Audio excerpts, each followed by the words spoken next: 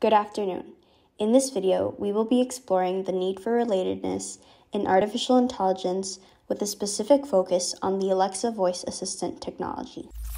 There are 6 main contents in this video. We will first discuss relatedness as an AI domain and identify previous strategies that fulfill the need for relatedness in technology. We will introduce a user persona and their current interaction scenario with Alexa, and then explain our concept of how to improve the user's experience in an updated interaction scenario with Alexa. We have selected relatedness as our AI domain of focus, with the Alexa voice assistant as our target application. Relatedness is one of the 3 basic psychological needs. It is the experience of being connected to others to feel like you belong in groups. The frustration of relatedness is described by social alienation, exclusion, and loneliness. Relatedness is potentially threatened or insufficiently considered in voice assistant technologies due to the lack of personalized communication and lack of empathy. Currently, we do not see voice assistants like Alexa as a social technology, but rather as planners. The presence of relatedness in voice assistants is threatened by the breach of privacy. It is important that users trust their voice assistants to maximize their functionality. While debated, proactivity from voice assistants could increase relatedness among users. However, for a machine to suggest things without asking them to do so could be a scary step for current users, which would threaten their basic needs like autonomy. Relatedness is particularly relevant in voice assistant technologies because users get in contact with them every day and they are part of the user's home. Furthermore, the current market projection by Insider Intelligence states that the number of voice assistant users will continue creeping up to nearly half the U.S. adult population. We expect just over 48% of U.S. adults will be monthly users of this technology in the next 3 years. We chose relatedness because we recognize the importance of social connection in an increasingly digital society. The self-determination theory suggests that people are motivated by 3 innate and universal psychological needs: competence, relatedness, and autonomy. Previous scientific literature explores how to support competence, autonomy, and relatedness in conversational agents through 2 phases. In phase 1, the self-determination theory is applied to inform conversational agent design.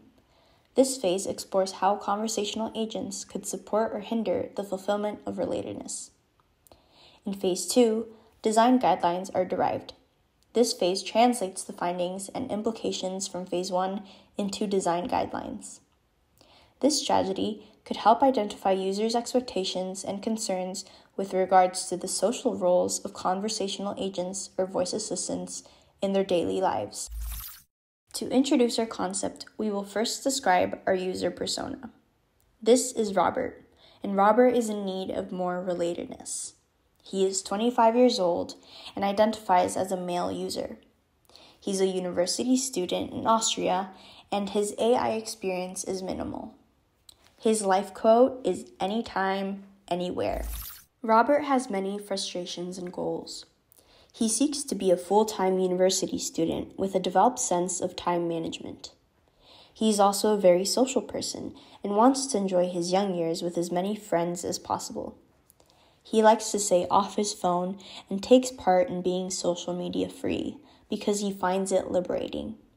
His priority as a person is to engage in meaningful connections and live a full life. In our interaction scenario, Robert is a full-time student at JKU and he lives in an apartment with some university friends in Linz. His roommates are pretty techie and they like to use Alexa as an in-home voice assistant. It is Saturday at 9 a.m. Robert just woke up, hungry, with a long, busy week reflected on his grumpy face. He goes into the kitchen to fix himself some breakfast. He's thinking about how this weekend will probably be spent at home like the last rainy weekends, playing video games and whatnot. Robert isn't content with that, but he doesn't do anything about it. Alexa, how is the weather going to be today? It is cloudy, and will be rainy the whole afternoon till early morning tomorrow. That's what I thought. How about tomorrow? Tomorrow is sunny all day. I should do something tomorrow. But now I have to check if someone is up to join. Nah, they probably have plans. I can't bother. Another pizza for Sunday then. In this audio, you heard a basic interaction between Robert and Alexa. We believe that this conversation could have been improved if the voice assistant could have empathized with Robert. Our concept fixes the need for relatedness and empathy through subjective communication.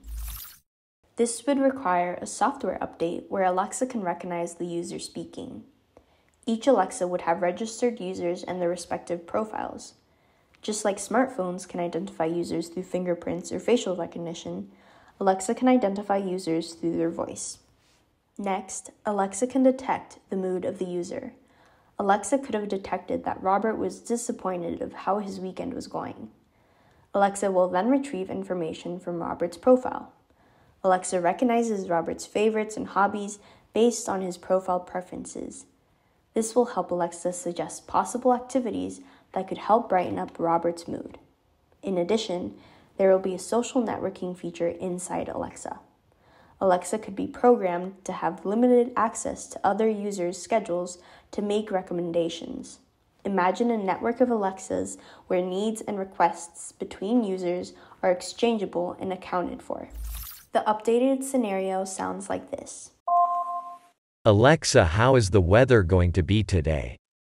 Alexa recognized his down mood, and knowing in advance how busy his week was from his schedule, it answers empathetically. It is going to be rainy the whole afternoon till early morning tomorrow. Do you also know today Martin Scorsese's new movie is screening in Movimento? Oh really? I need to go watch this movie. He is my favorite director. I know he is your favorite director. You told me how Taxi Driver is your favorite film of all time. Thanks Alexa for letting me know about the screening. I would have missed it otherwise. Remind me to book the ticket in the afternoon. Sure thing. By the way, how is the weather going to be tomorrow? It is going to be sunny with a cool breeze. You should go for a swim by the lake. Yeah, that's a good plan. But I don't want to go alone. But Nina is free tomorrow afternoon. Shall I call her? Oh, I see. Yes, call her. In this scenario, Alexa recognized the user, detected their mood, retrieved information about their profile preferences, and acted as a social network.